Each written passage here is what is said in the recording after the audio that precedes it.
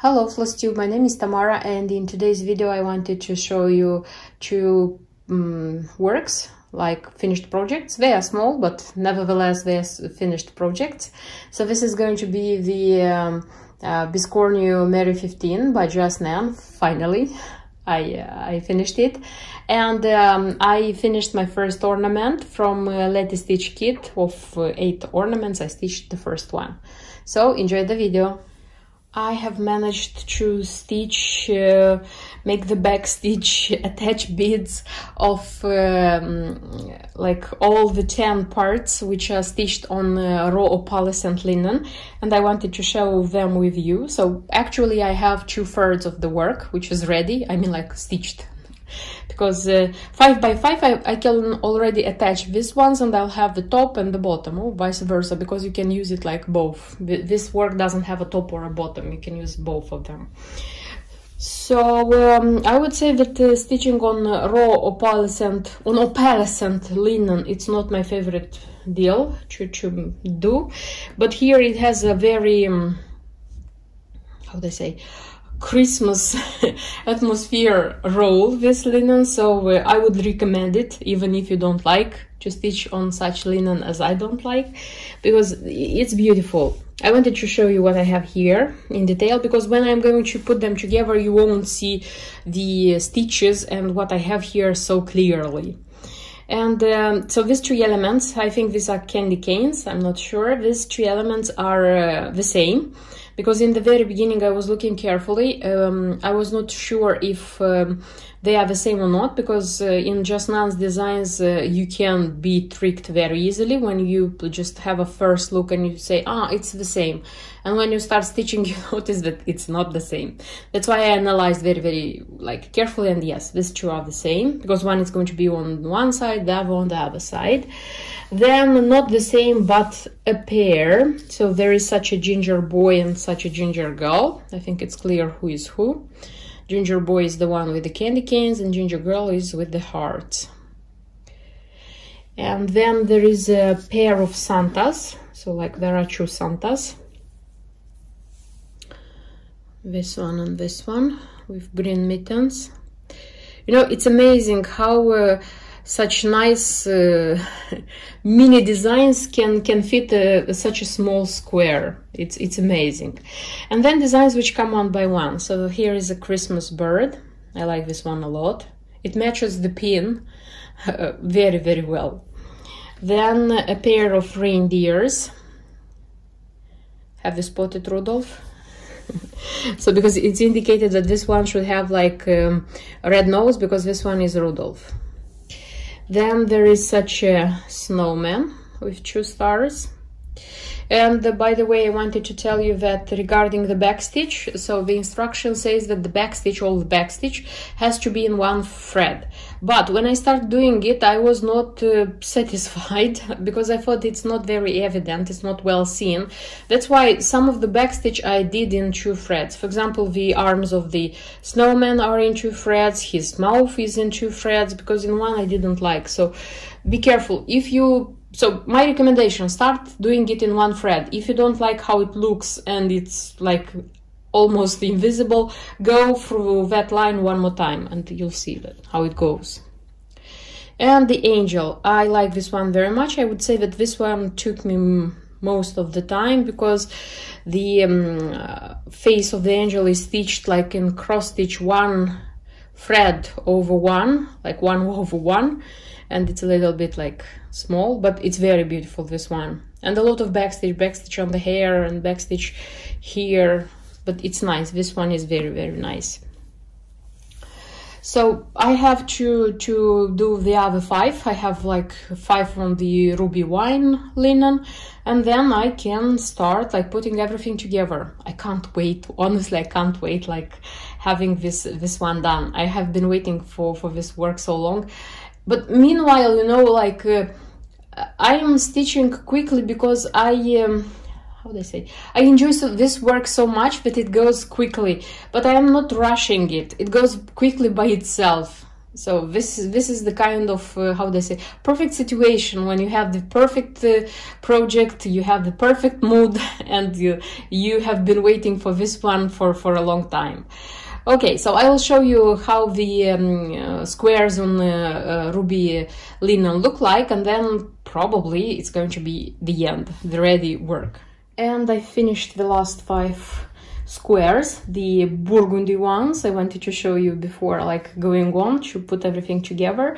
So these ones, I wish I would say that were stitched easier. Yes, the how they say, the design, it's easier, but the thing that you have to stitch it on dark fabric, it makes the stitching slower. At least this is my case. I stitch a little bit slower on dark fabric.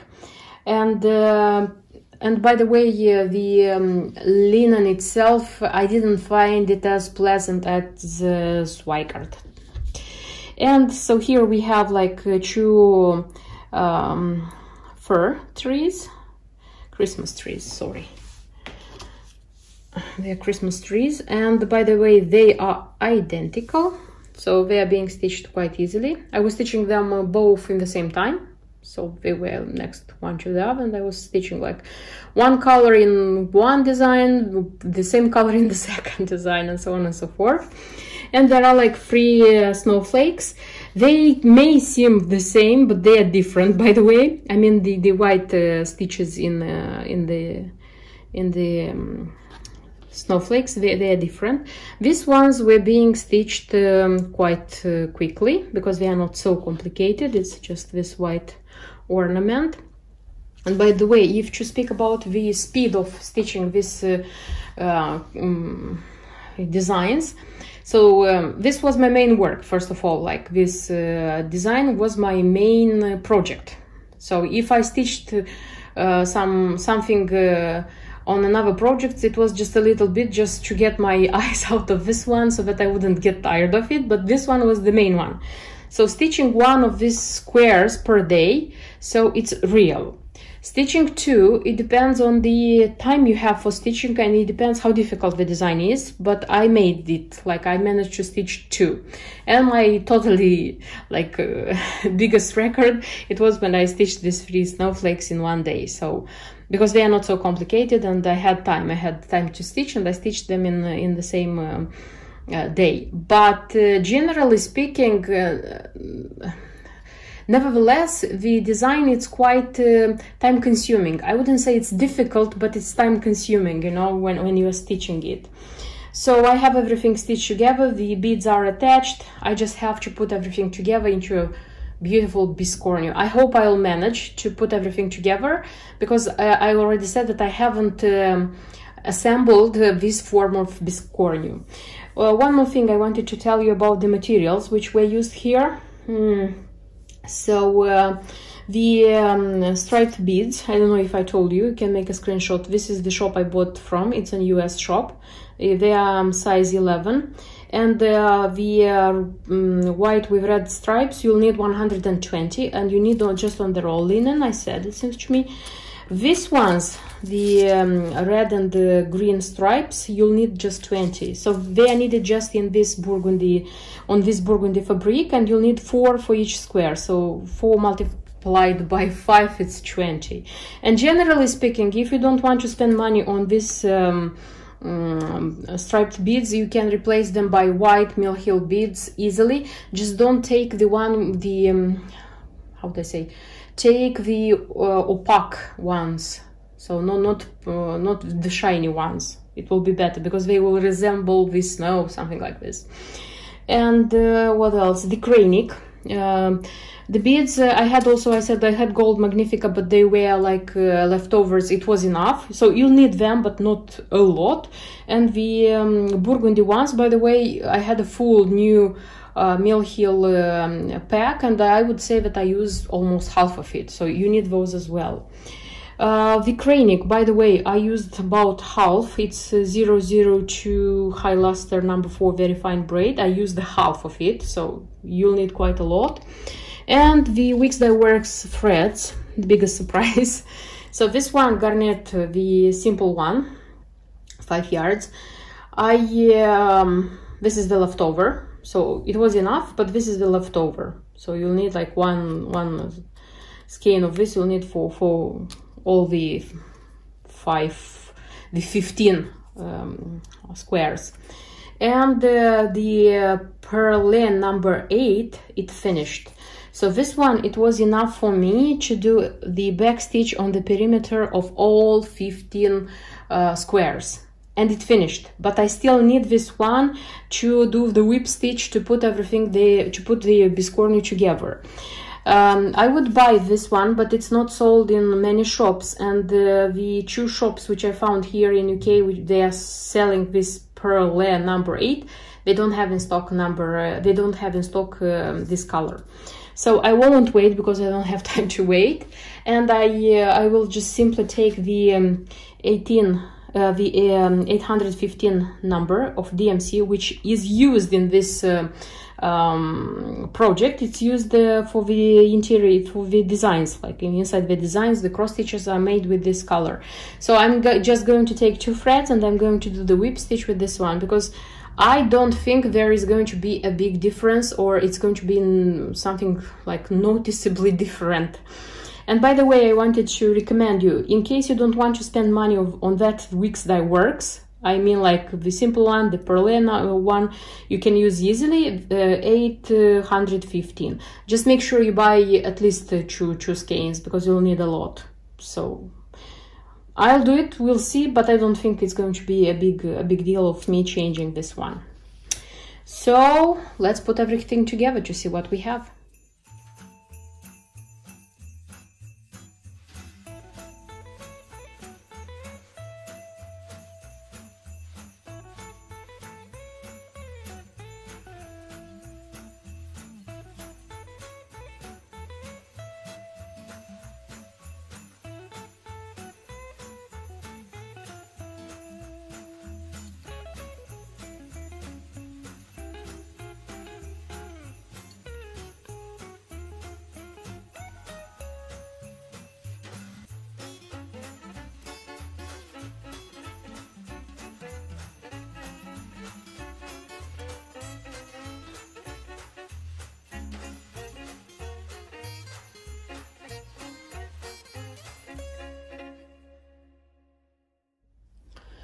And I have the work, the project, I have the biscornu. It makes me super happy, honestly, super happy, because I wanted this design, I wanted this thing in my hand for a year. So those who know what this means will understand me. So I would say that it's the first time I put together such a form of biscornu. I would say this one requires more time, because, you know, like you stitch 15 pieces, you cut them, and then you put them together. So it's a lot of work to be done. But step by step, you are doing it. So it's not a problem to do it. I filled it in quite okay, because the form of this biscornu, I think it requires, because you have to fill it in so that it would have this form.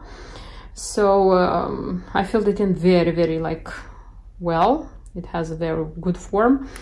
One thing I wanted to tell you is to be careful and attach the beads very well, because there are beads everywhere. So this side there are beads here, because you're taking it in your hand. There are beads here, so no matter which size you are like laying it, it will have beads. You see? So attach the beads very well so that they wouldn't fall apart from your biscornu.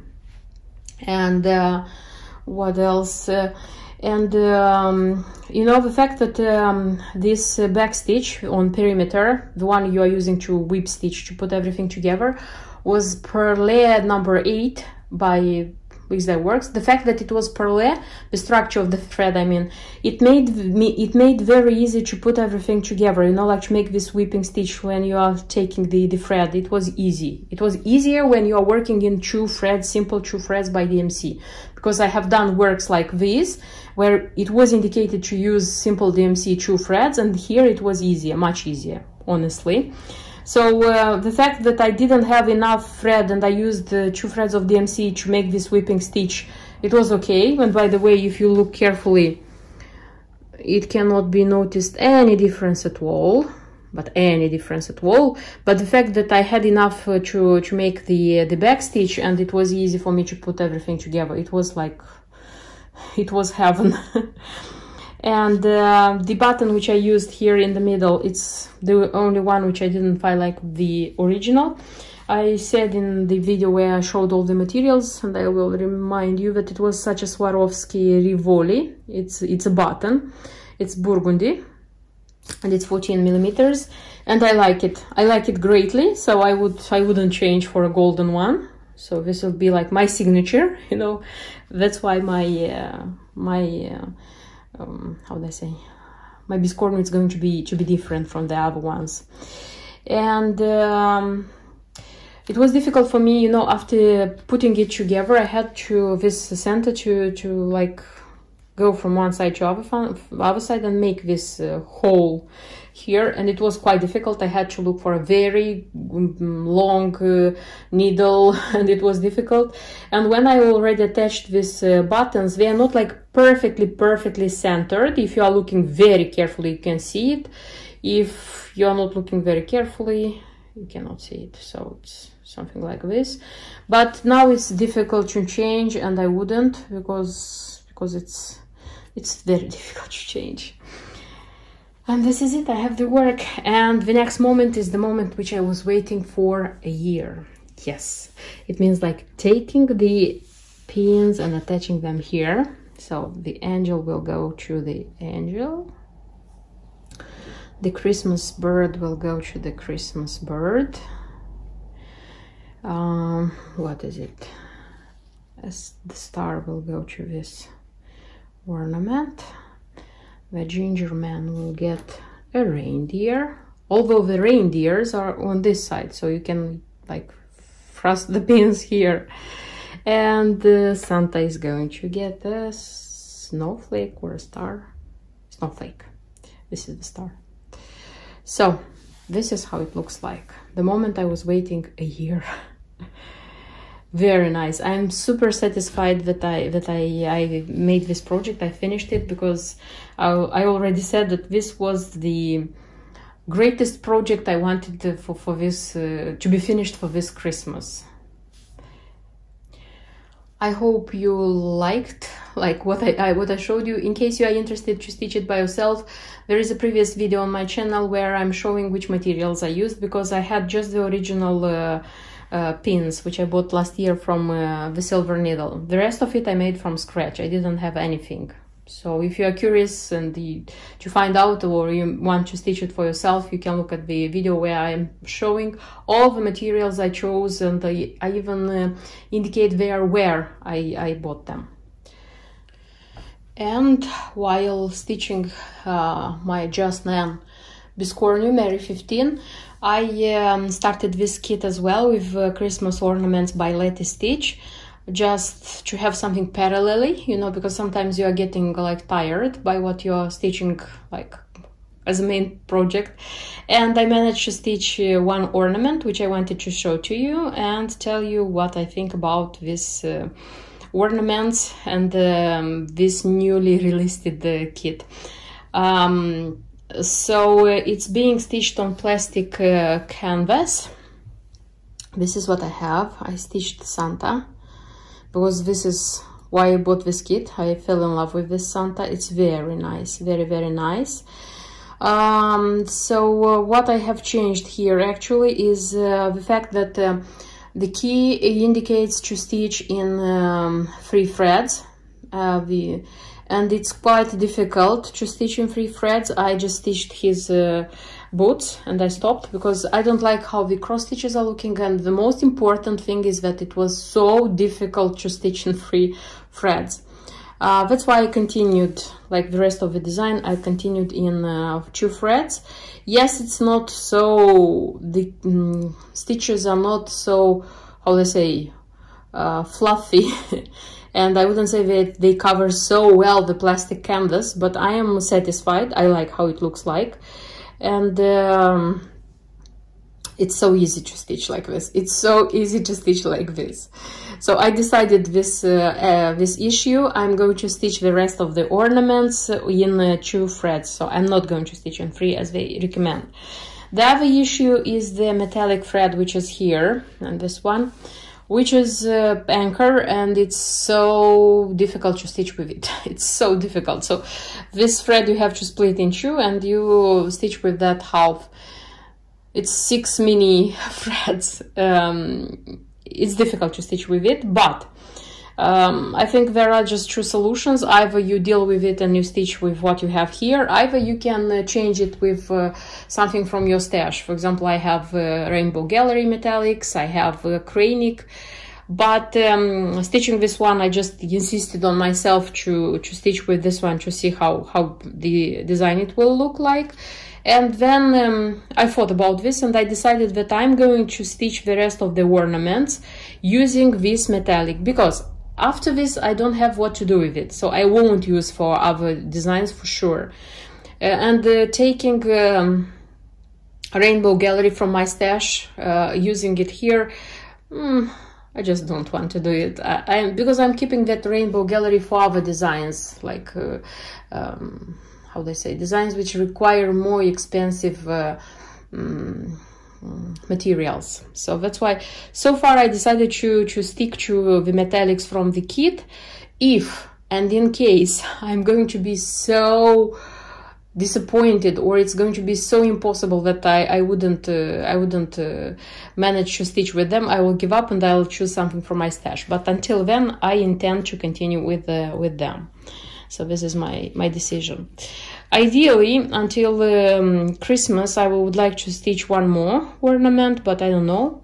I'm working from these palettes directly, because I don't know how many I'm going to manage to stitch this year, and the rest of them are going to be transferred for the next year. So I don't want to use a separate organizer, but it's quite difficult to work from these palettes. You will need an organizer if you decide to stitch them all. And the beads. So there are like 2 color of beads in the pack. So it's this one. It's gold and red. When it came time for gold ones, I decided that I don't want these ones, because they come a little bit how do I say it? They are a little bit transparent. It's not like that Christmas gold I know. That's why it was just a thing I decided. It's like, it's not a thing you have to do, because there are like just 3 gold beads here, 4 red here and 2 red here, so it's not a lot. And I changed them. I used the Mill Hill beads from my stash. So the gold ones I used these ones, and for the red ones I used these ones. So these ones were left over from a Mill Hill kit, if I'm not wrong, and these ones I remember that I bought them like for a project. So this is the change I made. So I would say that the kit is very nice. It's very beautiful. The ornaments, the designs are very beautiful, but still for me some changes had to be made. If you decide to buy such a kit, if you are going to start stitching it, you'll see how it works best for you. And by the way, because this is a new kit, probably it will just start being stitched. So if you know somebody who is stitching it, please indicate in the comments, because I'll be happy to watch others stitchers videos about these designs. These are all the projects which I wanted to show you in today's video. I hope you liked my projects. I hope you liked the video. Don't forget to subscribe, and see you in my next videos. Until then, bye bye.